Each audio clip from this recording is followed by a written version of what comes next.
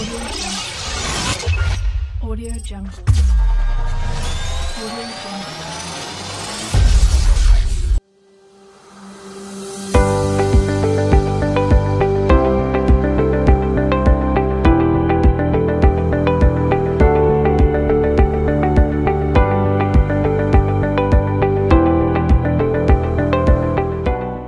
Topic of the day, we have to start with IP addressing.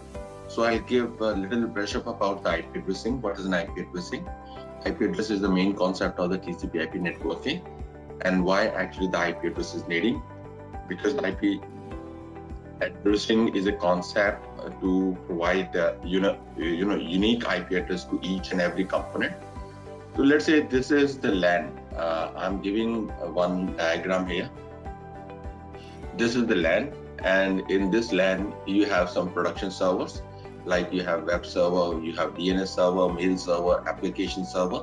So all these servers are basically exposed on the internet, and all these servers are connected with one layer 2 switch, and another layer 2 switch we have, which is connected with another layer 2 switch, and these are basically the client machines within our network. These are the client machines. These are basically the desktop machine or the laptops, which you connect with your network to work with these production servers. Maybe you're just managing these servers here. And this is the firewall. This is the firewall, and the firewall later on is connected with the router. Router has two ends. One end is basically to your LAN, and the second end is terminated over the network, right? So the blue color dot and the red color dot I just described. So this is the router. What is the main purpose of the router? The router is connecting the two different networks. So right inside, this is the public network. We have the internet, and users are going to access your services from the internet, and it is basically going to be connected with the router. So router is connecting your public network and the private network. So router is basically kind of an interface, is connecting two different networks. So this is the very simple diagram I'm just telling you here. If you want to ask any question related to this, you may ask. Is this clear? So this is the very simple diagram I just gave you about the network.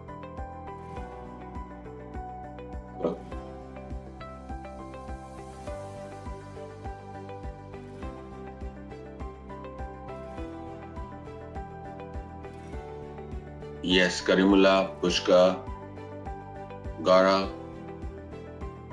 Is it clear?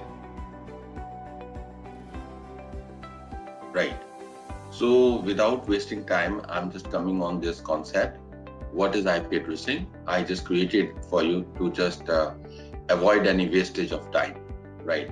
So what is an IP address? Whenever you design a network or you need to give an IP address to the machine, the IP address concept comes in picture. IP address is a logical 4-octet number, and it's a logical number that you assign to every printer, computer, switch, router, or any other device that is the part of the TCP/IP network, right?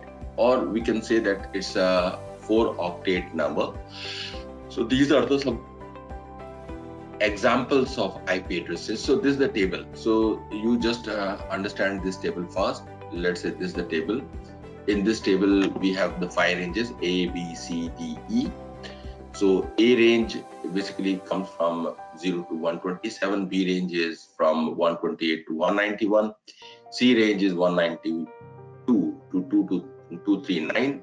And D range is 240 to 247. And E range is 248 to 255. So all these are the ranges. So class A range, class B, and class C. So these 3 classes we are using commercially, right? We are using commercially.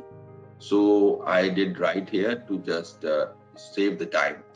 And for the class A, we have a default subnet mask 255.000 that can also be known as /8 notation, because the only first octet is 255. If you see class B, in the first 2 octets in the default subnet mask, we have 255.255.0.0, which is /16, And for the class C network, the default subnet mask is 255.255.255.0, which can be denoted as /24. And class D and class E, we do not have any subnet mask and we do not have any slash notation, right?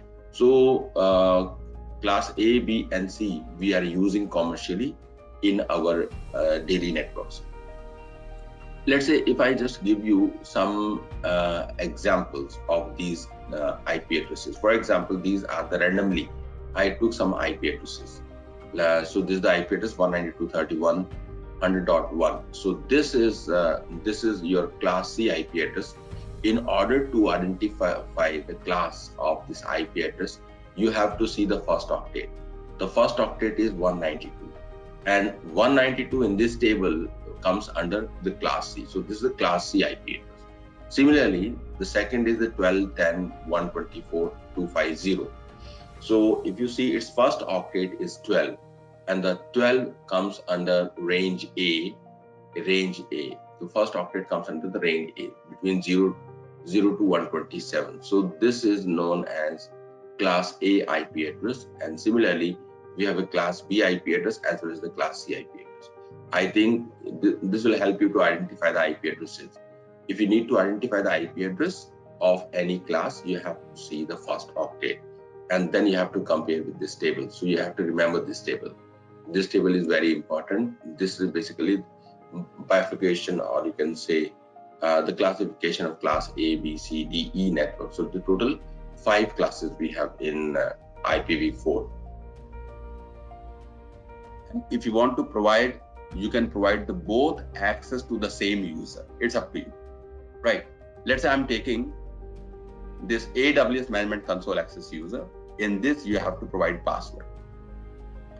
So, but in the programmatic access, you do not provide password. You always have access key. I'm using AWS Management Console access user, and here we have the 2 options to provide password. Either the password is generated automatically, or you can provide custom password. Let's say I'm providing custom password.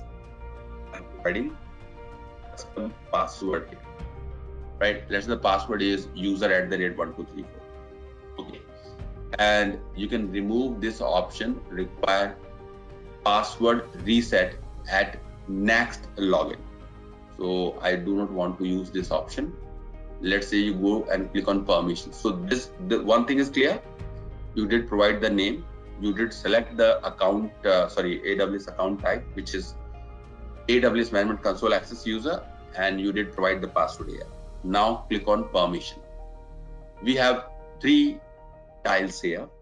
Number 1, add a user to the group. If the group is existing and the group has the permission, so instead of providing permission to that user, you can make this user member of existing group. Correct? Number 1. Number 2 is copy permission from an existing user. If you already have user which has number of permissions, if you want to make a copy of that user, you can use second option. And in third, attach existing policy. I'm interested in that, right? So we have number of existing policies in my account. If you see, I have more than 700 policies in my account. So this number could be changed in your account. Depend how many services you are accessing. On the basis of that, the number of permissions is changed here. Okay. So these are the permissions. And I told you the maximum 10 policies you can attach. So the permission is the policies. Let's say this is administrator access, and if you scroll down, number of permissions are there. But this is very difficult to just go like this to search the permission. No, this is not a good practice. What you will do, you will write. For example, you want to provide limited permission. You want to provide limited set of permission about EC2 dashboard, right? So for EC2, not EC2 dashboard, EC2 service. So we want to provide only read read permission about EC2 to this particular John user. So you will write EC2 here. Let's say EC2. As you write EC2, automatically sorted permissions are in front of you. You can scroll down and let's say this is the full access. This is the EC2 full access. No, I'm not interested in that. So the next to this EC2 full access, we have Amazon EC2 read only access. Yes, this permission is correct. So this way, one policy is selected, right? And if you want to add additional policy, because you can attach maximum 10 policies there. You can go there. This policy has been selected. So once it is selected, you go there and just write the name of another service. Let's say I'm just writing S3. I'm writing S3. And I also want to provide a read-only permission for S3. Right? Maybe I want him to just monitor resources. So we chose S3, and under S3 we have full access and we have read-only access. So I'm just providing the read-only access. Read-only access, and now click on next. This way you provided 2 permissions. Now key value pair you can add to your user. So you are adding a tag here. Let's say the name is, you are saying, or you can say team. You can say team, and he is from executive teams or monitoring team. You can say he is from monitoring team. Right? You go and click on review, and what was the name of the user? The name of the user was John. Right? You please remember, the name of the user was John. And finally, you review. What did you provide? You did provide you attached 2 policies. One was EC2 read-only access, and another was S3 read-only access. And once you confirmed everything is correct, you can click on this create user. And you created the user successfully. And this is the link you have to access the user. This is the link you have to access the user. So you can close this. The user has been created. You're going to say this is the user you have. Right. So if you want to test how to log in as this additional user, what I'm doing, so on the same browser I cannot try. I'm using my another browser. I'm using different browser, and I'm pasting the URL that I copied from there. I pasted the URL and I press enter. I do press enter, and this is, here we go. What was the username, by the way? The username was John. You write the name of the user and you provide the password. The password was, I think, user 1234, if I'm not incorrect, right? So this is, you click here you click on sign in and you log in successfully. You can see on the top the name of the user. So this user has access over only EC2 and S3, and he can maximum monitor the resources. He cannot change the status of the resources, and even he cannot create any instance. He cannot stop any instance. He cannot start any instance. If you go to EC2, you would see that in EC2 we do not have, we have 2 instances, but these 2 instances are in stopped state. These 2 instances are in stopped state. If he does try to start one instance, because he has no permission, but I'm just trying to just change the status of the machine.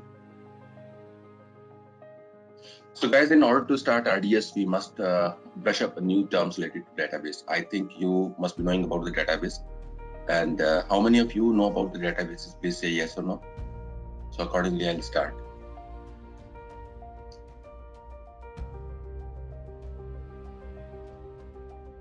Karimala is yes. Argya yes. Rahul no. Okay. So only 3 people have joined the training. Let me see. No, we have more people. Okay. So let me tell you. We know that it's a very popular term, database. Database is a very popular term. In order to understand relational data management system, very first discuss about the database. Simple database. What is a simple database? So database is a set of data. Database is a set of data or information stored in an accessible format. And what is that accessible format?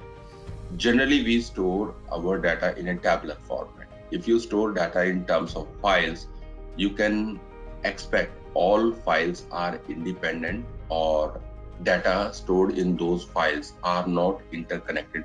I'm talking about the simple data. I'm not talking about the RDBMS. It means that each file is separate and independent with each other in simple database. But that concept has gone. We are not using simple databases.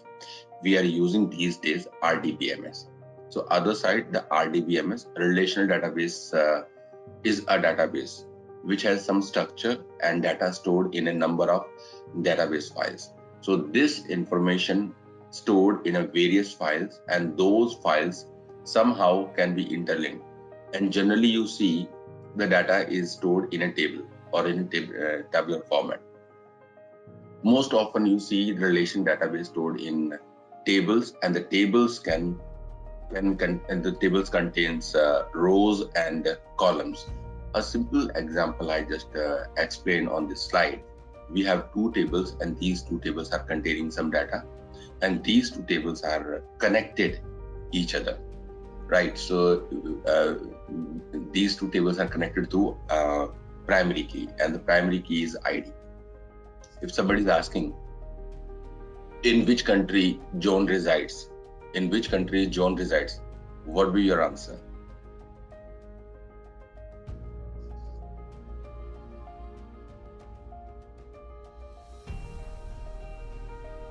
So in which country John resides? So you will say yes. It's a very simple question. And the simple answer you have given the USA, because the one information exists in one table and second information you read from the table country. So country USA. It's very simple. So this way these two tables are internally connected, right? So this kind of a database we have these days we are using, but that data could be very complex because we can have n number of tables, and those n number of tables are internally connected with each other. So first of all, we are talking about the different concepts of the databases in AWS. So in AWS, the very first thing is I'm talking about data warehouse. What is data warehouse, and which service we can use to manage data warehouse in our AWS cloud environment. So data warehouse is a basically central repository for data, which comes from various resources, which comes from various sources. And data stored in the data warehouse can be collected from heterogeneous resources or heterogeneous sources. Means it is coming from the various directions, from the different types, and you are collecting that data at central place. So that central repository of that data is known as data warehouse. So data warehouse usually contain huge amount of data related to particular field, which would further be used for data analysis and complex queries. That data can be used for machine learning, the data can be used for artificial intelligence, the data can be used for the business intelligence, right? So as you know, the companies were maintaining the data warehouse at their own premises. But as per current trend, you can find data warehouse over the cloud. Over the cloud, the data warehouse solution is cheaper, it is faster, and it is easy to manage, right? It is easy to manage. So we have this slide. So yeah, so you will understand. So in AWS, we have a service called Redshift. So AWS offers Redshift service for fast and cost-effective data warehouse. The repository of the data contains specialized type of relational database. I'm repeating the sentence again. The repository of data contains specialized type of relational database, which can be further used for analysis through online analytical processing. Online analytical processing, sometimes we know it as OLAP, O-L-A-P, O-L-A-P, right? OLAP is a computer processing that enables a user to easily and selectively extract and view data from different points of view. For example, a user can request data be analyzed to display a spreadsheet showing all the companies' product sold in a particular area in a particular month. So you can compare revenue figure with those for the same product in different month. It means if you have a lot of data and if you want to analyze it for business use, for survey, for some other use, definitely this data is being used in businesses. So from the different direction, you can collect actually the data for the business analysis, right? So if you're dealing with a large amount of data, it comes under the category of the data warehousing. Okay, so we have a service called Redshift for that, but Redshift doesn't come under database services. Instance here, this screen will open, and in this screen, very first of all, you have these two options to select the creation method. So what is the creation method? The first is easy create. Easy create means you have not to select all minor options. You have to select only basic options to configure it in a quick way, in a quick manner. It's saying that if you are choosing easy create, we are using experience of AWS on the basis of best practices. It will configure RDS instance for you, and some configuration options can be changed after the database is created. So it means on the basis of the experience AWS has, it will create an RDS instance for you. If you want to make some changes later on, you can do some changes. And so here for practice, I think it's not a good option to select. Second option is standard create. In a standard create, you have to select each and every option, whether it is the minor or whether it is the main option. You have to provide each and every information, like how to configure it, name of the database, the name of the table, even availability, security, backup, maintenance, everything you will select here. So we are selecting this standard create. In standard create, we have okay, great.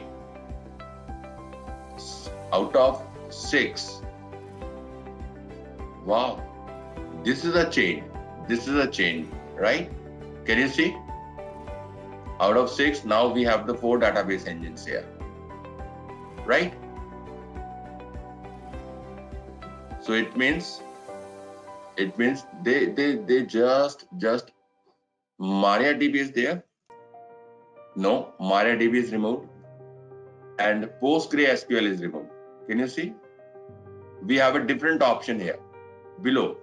Addition, Aurora MySQL compatible addition and Aurora PostgreSQL compatible. So they divided into 2 categories. Wow. Now this is a good thing. This is a change here.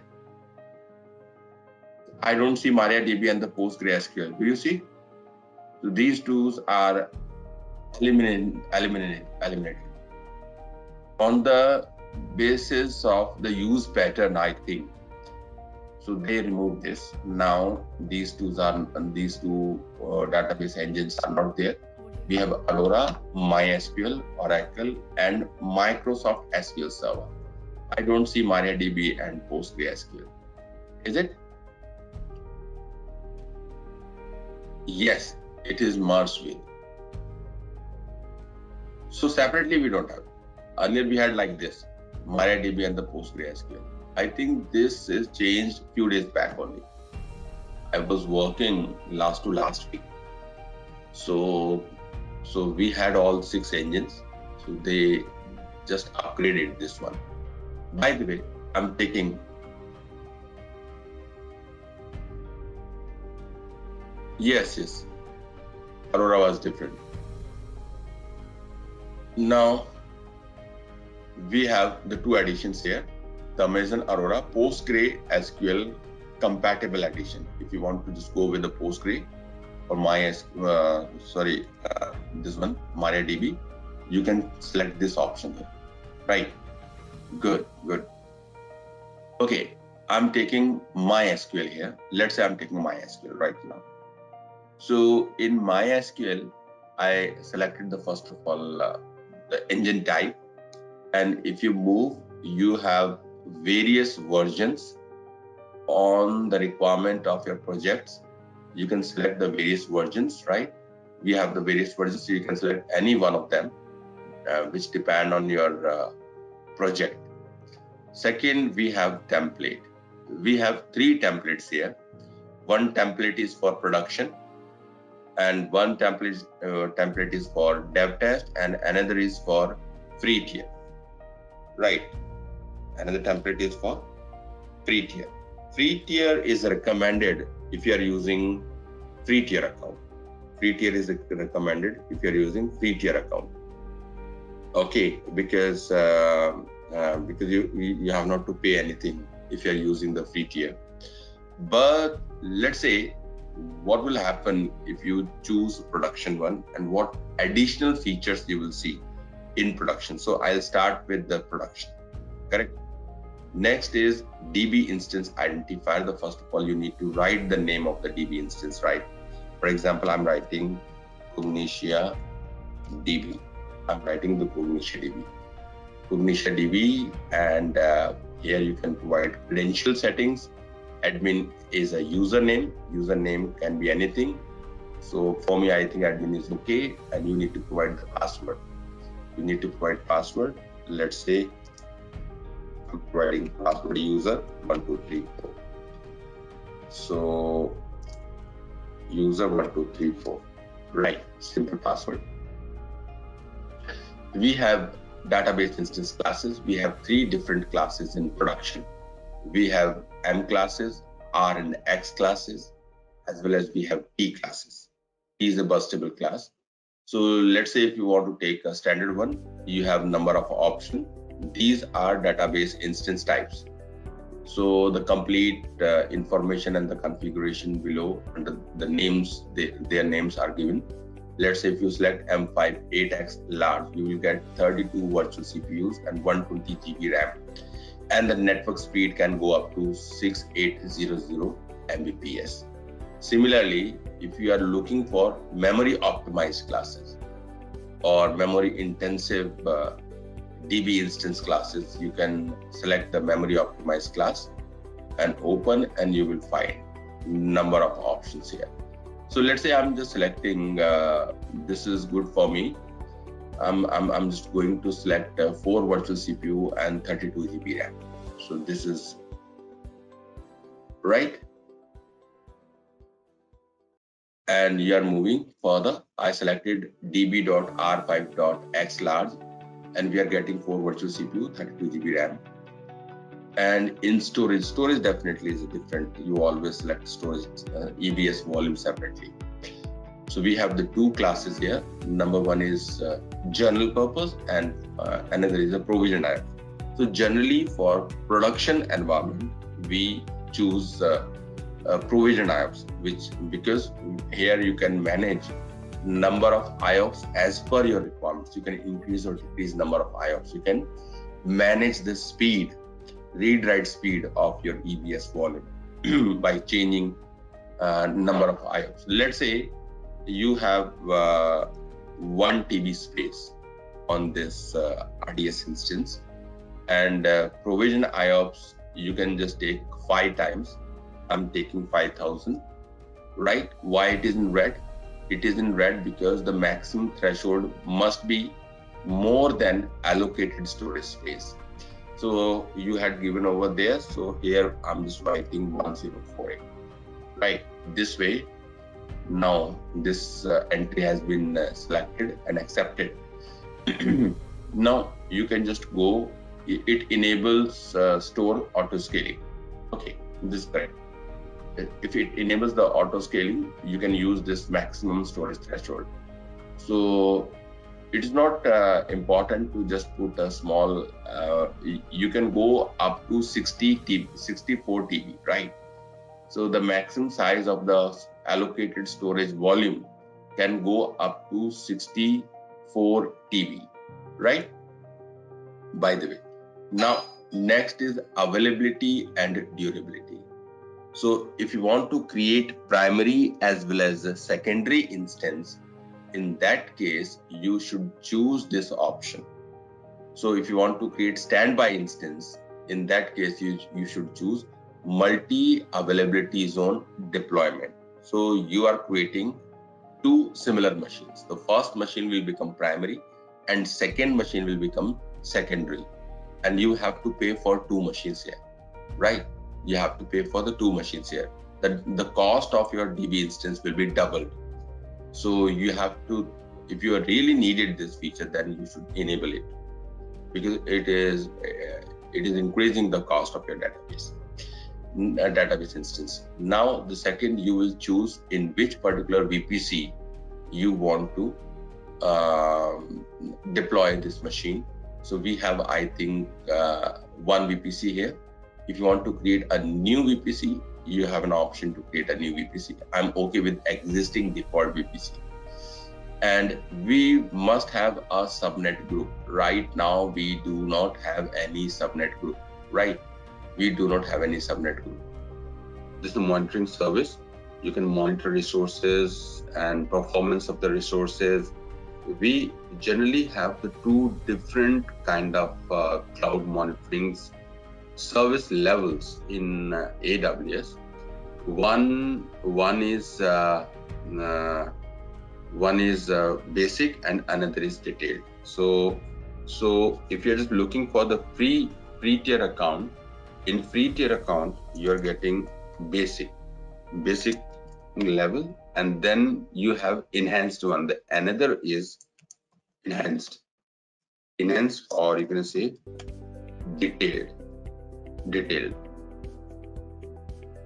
right? You have enhanced and you have detailed. In CloudWatch, what is this? This is a monitoring service, and it is used to monitor the resources and the application that you run in AWS, and in order to maintain the performance of AWS services, especially like EC2, Lambda, Route 53.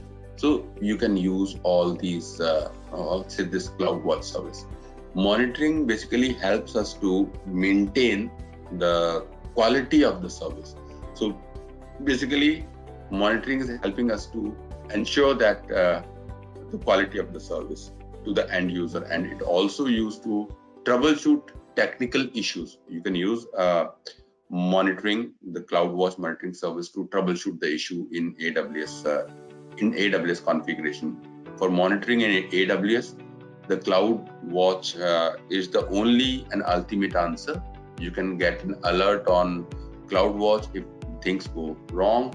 You can use metrics related AWS services to collect information. So we have number of metrics. I'll talk about those metrics. But if we have the two levels, I was talking about the basic monitoring, basic level of monitoring, and we have enhanced level of monitoring. If you're talking about the basic level of monitoring, it's absolutely free. It's absolutely free. Number one, it polls data. It polls data in every 5 minutes. That's why it is basically free, and it doesn't provide you immediate reflection of the data that is being changed. So it takes 5 minutes to collect the data from the resource, and it will show you. And generally on standard, generally approximately it works with 10 metrics if you are using free one. And secondly, you have basically the permission to store 5 GB ingested data. 5 GB of data can be stored from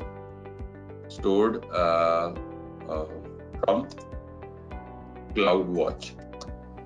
It means the 5 GB means the 5 GB free data. 5 GB free data can be stored from the CloudWatch. So if you are using more than 5 GB, if you are storing more than 5 GB, then you have to pay additional price, right? So this is the one thing that you can do with this. We have the number of metrics. So let me talk about some metrics we have. Because the detail monitoring, of course, detail monitoring is not free, it's a chargeable, right? So this is a chargeable. In enhanced monitoring or detail monitoring, it's chargeable. This is chargeable. Of course, it's not free. I'm writing not free. And polls data in every 1 minute or less than 1 minute. You can set according to you, and you have to pay for it, right? So you have to pay. You have to pay for enhanced monitoring. If you're talking about the EC2 instance, for EC2 enhanced monitoring,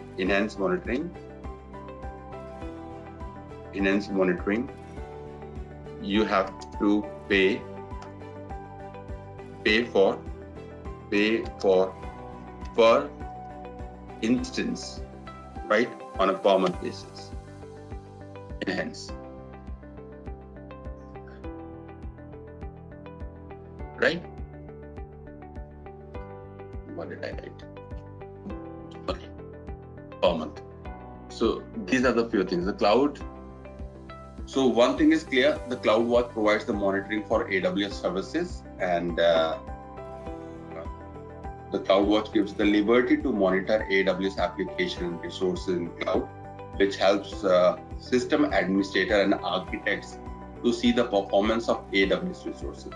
So CloudWatch is automatically configured for standard metrics to monitor such as request counts, CPU usage, or latency usage of the CPU. Users can customize CloudWatch for monitoring as per their requirements. CloudWatch is very useful for technical teams to resolve some operational issues. So in CloudWatch, generally, if you're talking about EC2, in EC2, you can monitor all the components, you can monitor all the other services like instance, EBS volume. And if you're talking about the other services, you can manage or you can see ELB, you can club with the ELB, you can see with the performance of Beanstalk, you can see the performance of RDS. So means this is basically CloudWatch is an integrated service with other services. So cloud monitoring system is very easy to use. They like it because of its integration with the services. So you have not to use it separately. But separately, if you want to create, you can create a dashboards and some widgets to just monitor the resources. So many metrics for major services basically in AWS is free.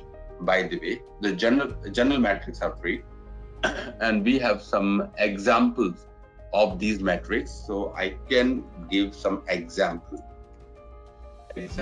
of metrics. So I'm taking actually in this EC2. I'm taking EC2 service, right? I'm taking EC2 service. So in EC2, you have not to remember actually.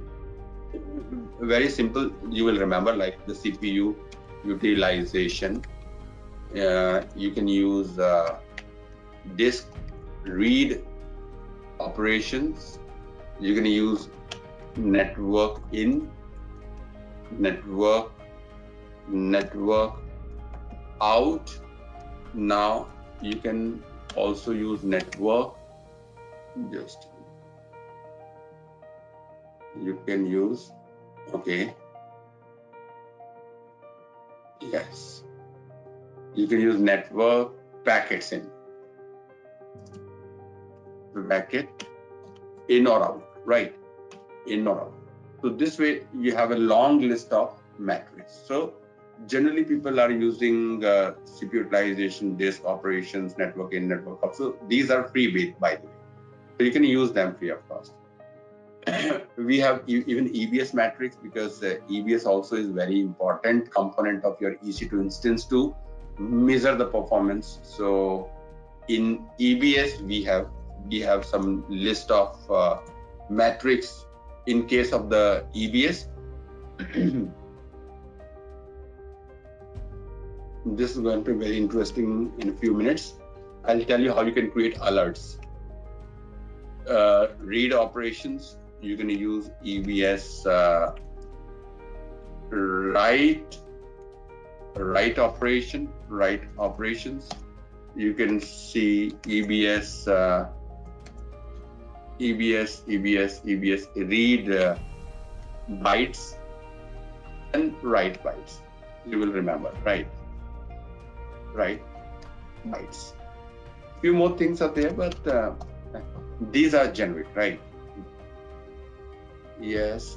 Did you write something, Pushkar? How to check how many messages were sent? Yeah, that I was just looking for. That was not there actually in this. Earlier it was there, but so maybe because through the logs you can watch it, right? So direct count is not there. So this is a change. Let me see where they made the changes. How to check number of SNS messages sent. SNS messages sent. You go to the cloud console, navigation pan, metric. This is old stuff. I think this will not work.